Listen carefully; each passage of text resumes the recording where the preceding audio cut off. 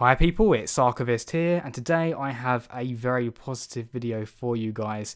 So I've been talking about the 16-inch MacBook Pro and this rather annoying popping issue that occurs when if you skip through video playback with audio, or if you pause videos in Final Cut Pro, then you would get this very frustrating, very consistent popping noise that didn't feel very appropriate for such an expensive device, and I called Apple out for that. I also called reviewers out for not mentioning it despite the fact it was widespread.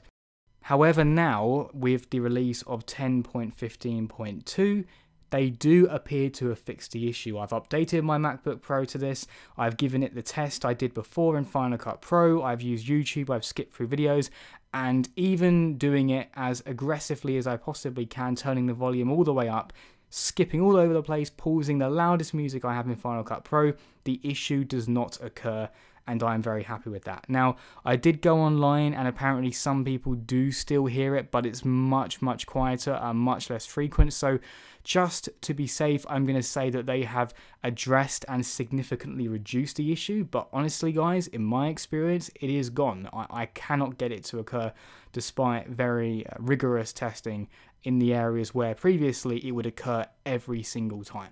So at the very least, they have massively improved this to the point where I wouldn't even consider it a reason to not buy a device. It is gone as far as I'm concerned. So if you have one of these devices, I would highly recommend upgrading to 10.15.2, or if you're watching this in the future, whatever the future upgrade is. And also, if you're ordering one and you've got it in the post right now, remember when you get the device, it may come pre-installed with a previous version of Catalina, so don't forget to update it right away and you'll literally never ever experience this problem at all.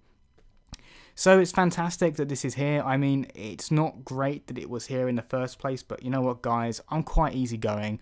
I'll take the wins when I get them. It's only about a month, I think less than a month after this device even came out, and they fixed it. They have done it relatively quickly. I think the communication's been a little bit sketchy on it. They haven't been totally upfront about this, but I can understand why. They probably didn't want to alarm people so that people would be put off buying them. It's a little bit of a selfish approach, but I do get it. And I forgive them somewhat because they have fixed it very quickly.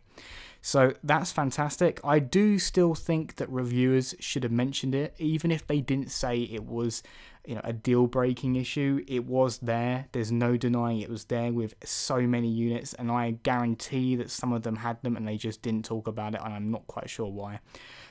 But hey, let's just, you know, chill out on that a bit today and just appreciate the fact that it is now working. So once again, guys, upgrade to 10.15.2 or higher, and then the speakers on your 16-inch MacBook Pro will be legitimately glorious.